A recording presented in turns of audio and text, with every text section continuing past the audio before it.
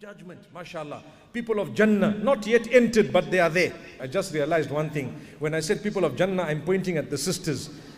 I cannot say people of Jahannam and point to the brothers. What I meant, let me say people of Jannah and point here on the ground rather than Jannah and Jahannam.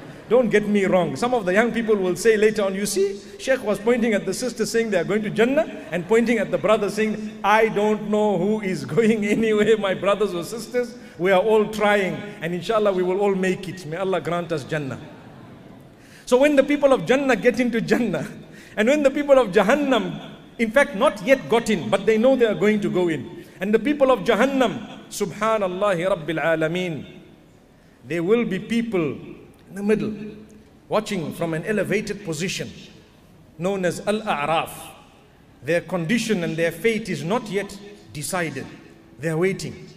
And already these people have started feeling the goodness of Jannah. These people have started feeling the harms of Jahannam, hellfire.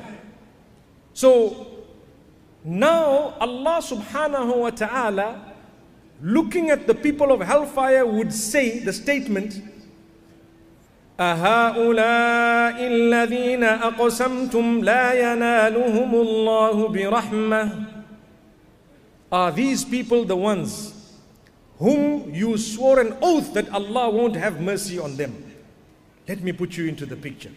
Here are the people of hell. Here is the elevation, the people on the elevation. And now Allah is addressing the people of hell who used to say before to the people of the elevation while they were in the world, Allah will never have mercy on you. What did they say? Allah will never have mercy on you. So now Allah is saying to them, are these not the ones whom you used to say Allah won't have mercy on them? They used to, isn't it? They used to say that. Then Allah will tell the people of the elevation, Udkhulul Jannah. You enter paradise. This is the mercy of Allah. Imagine when exam results are announced, those who passed have passed. If you were to announce them in order, starting with the ones who got the highest marks, and there are, for example, 100 students, and you start 95, 90, 85, 80, 75, 70, 65, 60, 55, and your name is still not called out. And they stop for a while. Hey, all those whose names are not called out, they are just watching. Then they stop and they tell you, listen, we are stopping here. Now we are calling the ones who failed. So they start from the other way. They've left it at 55 and they start from 0, 5, 10, 15, 20, 25, 30, 35, 40, 45. And they stop again. Your name is still not called out. Where are you?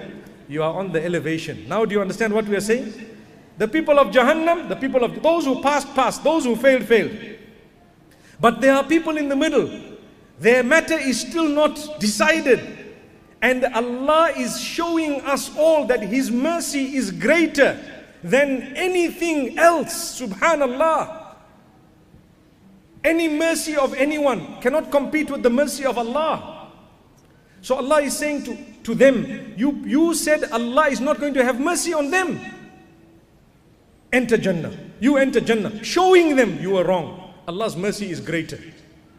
How many times people doom others? You won't make it to Jannah. These people, they will never go to Jannah. How do you know? Do you know the condition upon which the person died or will die? This is why we are not allowed to condemn particular people into hellfire, because I don't know, I'm not their Lord, nor am I the owner of heaven, nor am I the owner of hell to decide who will go in and who wouldn't. I might not forgive someone, but the Lord, most merciful, most forgiving, most kind, may forgive them. Who am I to doom people? Don't doom others. Be careful. So Allah tells them, go into Jannah. Wow. Now they are into Jannatul Firdaus. And these people, they will be cast into hellfire. The people of Jannah will be the first to talk. Now they want to say things, and the discussion can be heard on the other side at that juncture in a way known by Allah. You cannot come to me and say, Sheikh, can you please describe in detail how exactly it is going to happen? I will have to tell you, hang on, when we go, we shall see ourselves how it is happening. For now, I only know what Allah told me, and I stop there. Allah describes a beautiful conversation. These people of Jannah. وَنَادَى أَصْحَابُ الْجَنَّةِ أَصْحَابَ النَّارِ.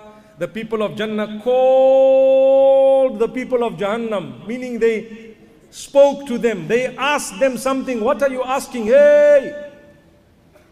قَدْ وَجَدْنَا مَا وَعَدَنَا رَبُّنَا حَقًّا فَهَلْ وَجَدْتُمْ مَا وَعَدَ رَبُّكُمْ حَقًّا. We have found what our Lord promised us to be the truth. Have you found what your Lord has promised you to be the truth? Wow, what a question. We worked hard, we did our salah, we paid zakah, we were honest, we stayed away from sin, we sought forgiveness every time we faltered, and even when we did not falter. We tried our best to develop a relationship with Allah, we were conscious of the akhirah, we kept praying for Jannah, we kept protecting ourselves, we considered what Allah decreed to be the ultimate decree, and today we found what Allah promised us in terms of Jannah to be the truth. What about you guys? La ilaha illallah. What will be the answer of the people of hell? They have no answer. قَالُوا نَعَمْ. That's all they could say. They said, Na'am. Yes, we found it to be true.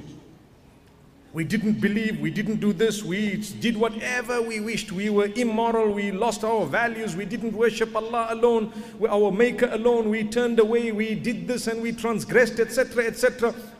Knowing that there were people who kept reminding us, don't do this, turn to your Maker, turn to your... We never turned to our Maker. And now we are sitting here in hell. May Allah safeguard us. May Allah grant us. May Allah grant us ease and goodness. And may Allah bless everyone. May Allah grant guidance to entire humanity.